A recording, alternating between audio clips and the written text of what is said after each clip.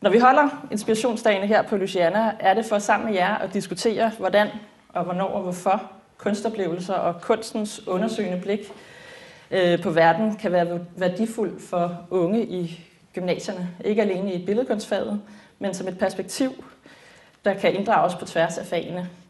Brug kunsten er overskriften på inspirationsdagene, og i en travl hverdag på gymnasierne, hvor der skal knokles med at nå pensum og få eleverne op på så højt et fagligt niveau som muligt, så kan det være fristende at tænke kunsten mest af alt som en luksus eller flødeskummet, frem for rugbrødet, som vi for nyligt på et fagligt møde talte om. Spørgsmålet er, om det behøver at være enten eller, om det ikke kunne være både og.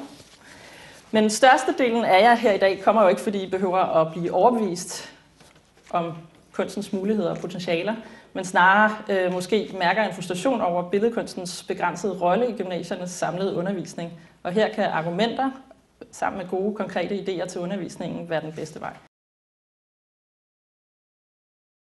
When you learn through the arts, you're learning for everything. You're learning for building relationships. You're learning for being reminded here of other aspects. You follow people through a museum and they'll say, you know, that reminds me of. People are constantly reminded when they work with the arts. They are always pushing beyond boundaries. They're always thinking beyond. And that's so good for us, and we have so few opportunities to do that. So it's impossible, I would maintain, for anyone to work in the arts without essentially, if you will, lighting up, electrifying all the parts of their brain in ways that they don't when they do their standard task, and most particularly when they're thinking in terms of using the digits with the computers or the thumbs with the cell phone. But arts will lighten you in so many ways, because using the hands and the arms and also using the body in all sorts of ways will make you feel so much more alive. Artworks at their best are highly complex distillations and syntheses of different materials, ideas, methods, contexts, and references. This makes them extremely good for teaching complex thinking, for teaching interdisciplinary thinking. Meget af det, vi kalder kreativ, befinder sig på kanten. Og det er en ret vigtig pointe, for mange af mine fagkollegaer, psykologer, plejer at definere kreativitet. Det er sådan den klassiske forståelse, at det er evnen til skæv og anderledes tænkning. Men man kan sidde og tænke nok så skævt og anderledes i lang tid, uden der rigtig kommer noget ud af det. Kreativitet kommer af latin creare, det betyder at skabe.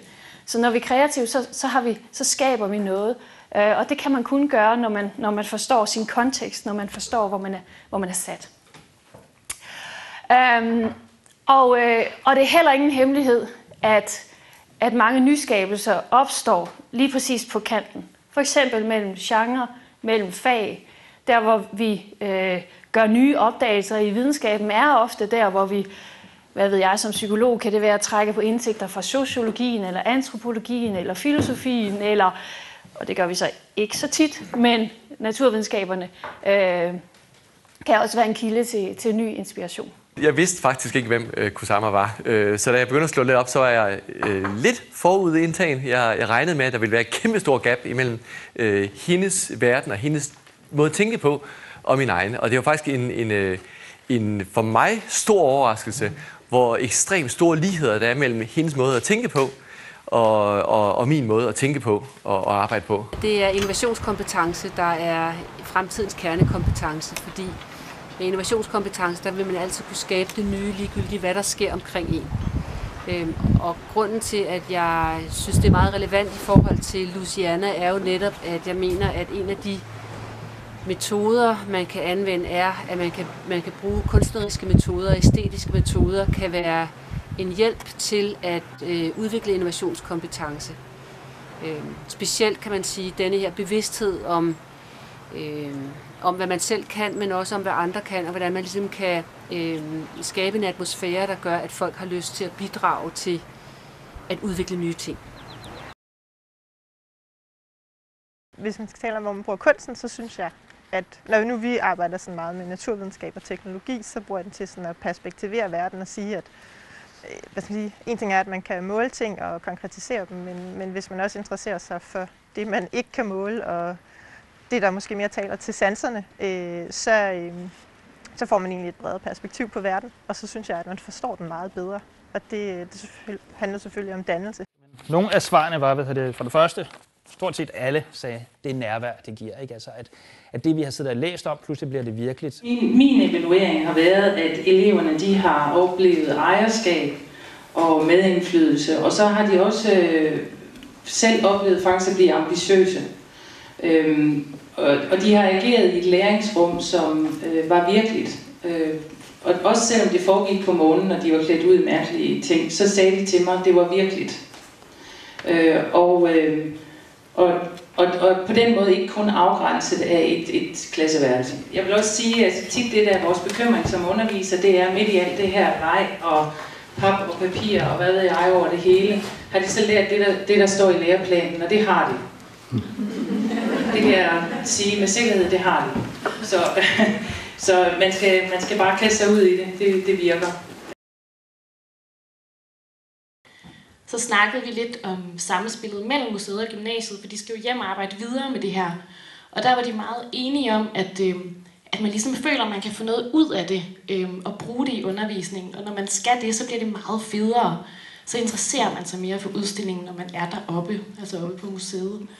Og det er jo det fede, når der ligesom kan skabe sådan et samspil eller en dialog. Og det sidste citat, synes jeg egentlig passer ret godt til nogle af de ting, vi også har talt om i dag, og også noget, det Vibskov sagde omkring det her med ikke altid at starte med et mål, men sådan se, hvor processen fører en hen. Vi snakkede om kunstnerens måde at arbejde på, blandt andet også ud, hvor de her infinity-net, hvor Kusama jo starter i et lille hjørne, og så bare lade tingene brede sig. Og der er en af dem, der sagde, at man måske kunne lære lidt af den måde, kunstnerne arbejder på, at det virker som om, de er gode til at udvikle deres værker undervejs. At de har ikke et helt billede foran sig helt fra start, men udvikler det bare lidt hen ad vejen. Og det kunne man måske godt bruge lidt mere. Vi prøver at kultivere en eksperimentel holdning til det, vi laver. Det vil sige hele tiden indarbejde den åbenhed, som kunstneriske eksperimenter nu må have. Hele tiden stille spørgsmål til det, vi står for. Hele tiden overveje, hvorfor vi gør det, vi gør, snarere end bare gøre det. Og i den der fundamentale åbenhed ligger der, synes jeg, man kan sige, sådan en eksperimentel holdning og tilgang til arbejdet. Jeg har gjort det før, holdt workshops, hvor folk har haft bind for øjnene, og de er blevet slæbt igennem mørke rum og skulle være stille i 50 minutter, samtidig med, at de skal sidde og skrive ting ned. Det er ligesom meget nogle øvelser i at blive kastet lidt væk ud af den normale trummerum, eller hvad med at tænke på ting, at der allerede er forudsat.